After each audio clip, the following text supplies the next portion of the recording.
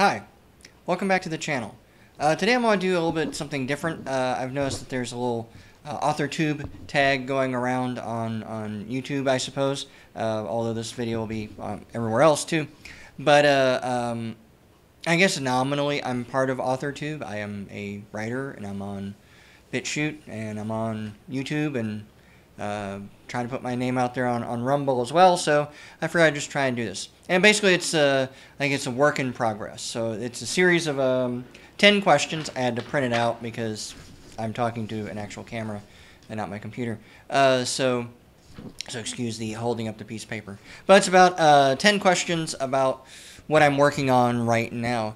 To be honest, what I'm actually working on right now, as of the past few days, it's really a short story, but I think this is about like novels and things that you're working on. So I'll be talking about the novel that I'm going to get back to probably in a week or two or something, depending on how things go. Short stories are pretty short, you know. They're not a work in progress for very long, unless you're kind of doing something wrong, at least in my opinion. But anyway, so getting into the novel that I'm kind of working on is, question number 1 is, what is the working title of your book? And right now I'm going with Portal to the Unknown. It's a portal fantasy, sort of. So yeah, I'm going with Portal of the Unknown. Titles tend to change a lot for me. I have found that sometimes I don't know what the title of the book is until I'm almost done with it. I don't remember how I came up with Saga the Scout.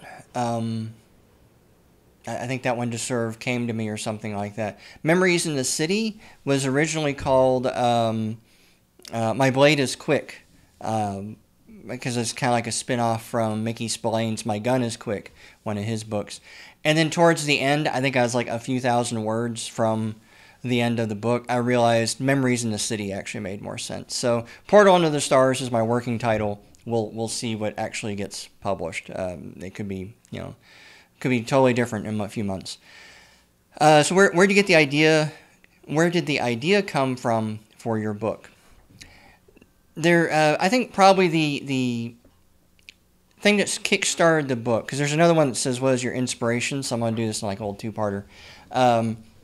I think the original idea was basically the opening chapter of, I like the idea of a young man in a place receiving a message that he should not be receiving. And really the opening chapter is this, the character is revisiting his grandfather's old farmhouse. Nobody really knows that he's there. It's empty. He just went there on a lark. He just took a day off from work and then drove out there to visit it. And as he's about to leave, this SUV drives up and this guy gets out and says, I have a letter for you and I need to deliver it to you at this time on this day. And so it's start off with that sort of kind of mystery of like, oh, well, what would be in that letter? What would be the message? How would that person know that the main character was there? That sort of thing. Just kind of running with those sort of mysteries, and that kind of fueled my writing for a long time. So it was just that kind of playing with that idea of getting a message, getting an impossible message is what I kind of call it. What genre does your book fall under? I think of it as a science fantasy. It's yeah, that's probably what I'd call it. It's not a fantasy in the sense of elves and dwarves and that sort of thing. And it's not quite science fiction like Star Trek. It's like science fantasy. I have another video where I talk about the difference between science fiction and science fantasy, and that'll kind of give you an idea of like why I'd put my book in that genre. Which actors would you choose to play in your movie rendition? I actually don't really know. I don't really think in those terms. Sometimes I do. Sometimes I have a celebrity in mind, but in general, I kind of write my characters the same way that I sort of read my characters.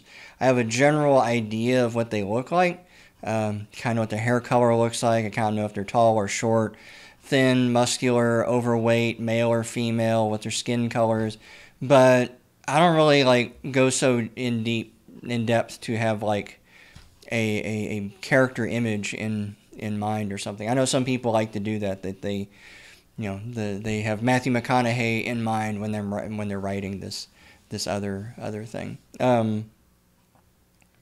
Seems like I had one of my other books. I think I did have like the celebrity that I kind of kept going back and forth to, thinking that that's what they should look like.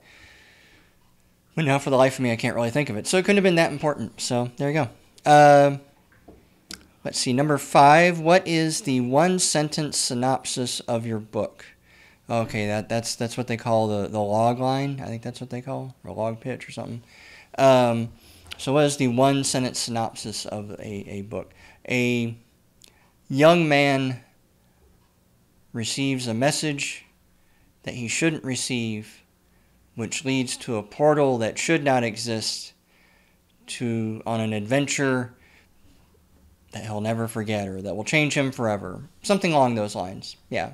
He gets a message he shouldn't get, finds something that shouldn't exist, and it takes him on an adventure that he will never forget, that will change him forever. Something along those lines. Which is kind of more of a book blurb sort of thing. It's hard for me because I'm a discovery writer, and I'll probably do a video on that a little more in depth, maybe even a series of videos, because there's a lot to that.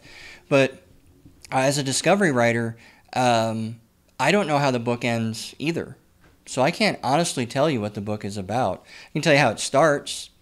I believe about halfway through the book. Again, I don't know what the ending is, so maybe I'm like 3/4 of the way. Maybe I'm 5/6 of the way through the book. I don't really know. I don't think I'm that close. I don't feel like I'm that close.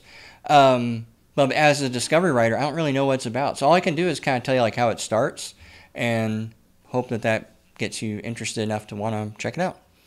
Let's see. So it is, will your book be self-published or represented by an agency? More than likely self-published. I will probably submit it to a few of the smaller presses, because I do like the idea of like being a hybrid writer. A hybrid writer is someone who is partially self-published and partially traditionally published. I especially would like for my short stories to be published in some of the magazines or anthologies. So I submit, all my short stories get submitted out, and if nobody really picks them up, then I just self-publish them. There's a long list of my I think I have like 15 short stories or something on Amazon, or maybe I haven't really published all of them. And so yeah, this kind of book could be kind of fun to submit to some smaller press or something and see if they like it. But I'm fine with self-publishing too. Question number 7. How long did it take you to write the first draft of your manuscript? Okay, so we get back into the discovery writing. One, I'm not done writing my first draft, so I'm still working on it. And I probably won't have more than like a few drafts. The way that I write, which is sort of the discovery writing or writing into the dark, is a lot of cycling. So I write a little bit, and I go back and I kind of make changes or edits, and I go back and I make changes and edits, and I kind of keep going and I keep going. So as I'm going along, I am sort of polishing the manuscript as I'm working on it. I will add things if I feel like I need to add them. I'll take some stuff out if I realize they're not working.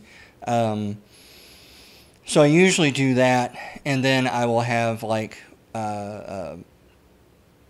another one that's sort of geared toward a lot of copy editing, where I try and go through. I use like Grammarly or something and try and catch all of the misspelled words and punctuation and that sort of stuff like that. So I may only have like 3 drafts, and most of those are really just sort of like little nitpicky editing kind of things. So my hope is to have all this stuff done by the end of the summer. That's my goal. So I kind of give you an idea of where that's at. Let's see. So number 8, what other books would you compare this story to? Well, and I think, number 9 is who or what inspired you to write the book?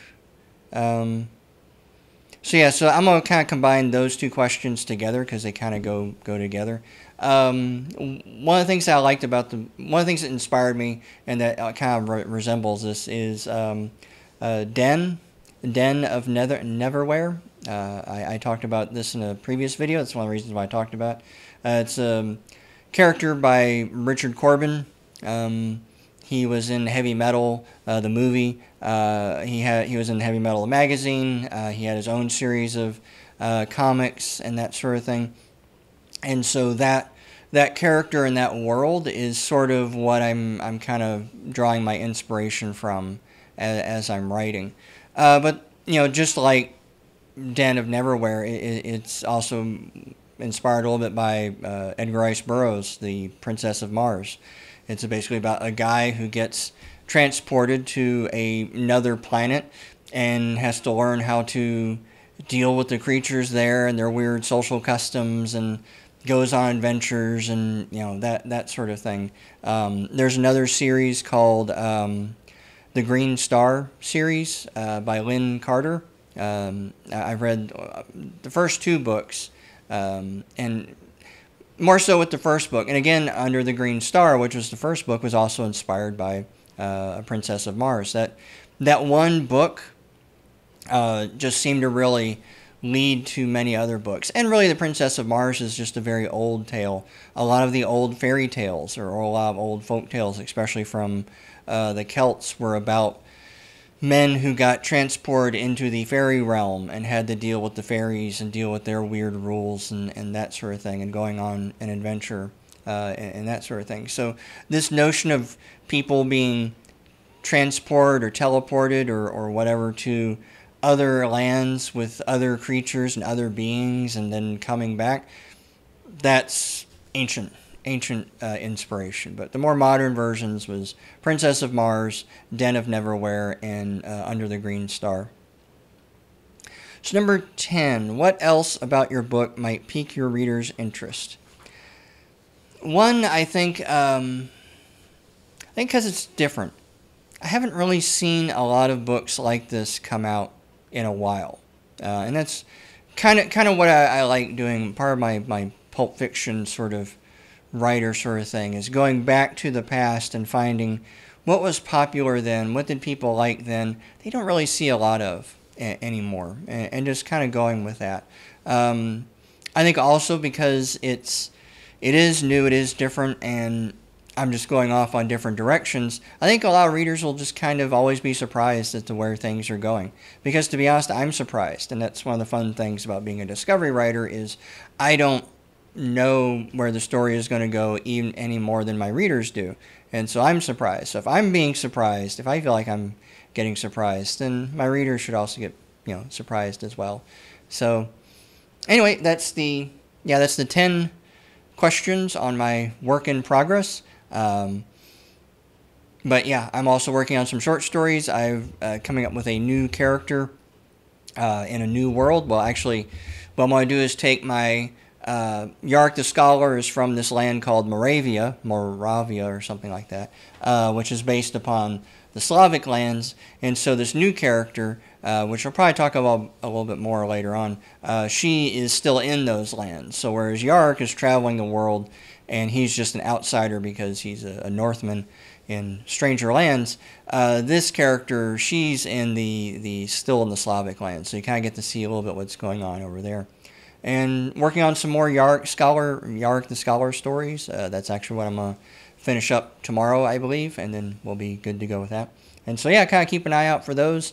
Again, there's links down below for Saga the Scout, which I hopefully will have a sequel to that one by the end of the year, and then also the Memories of the City. But anyway, I'll talk to you later, and hopefully you're having a good and safe Memorial Day weekend. Bye.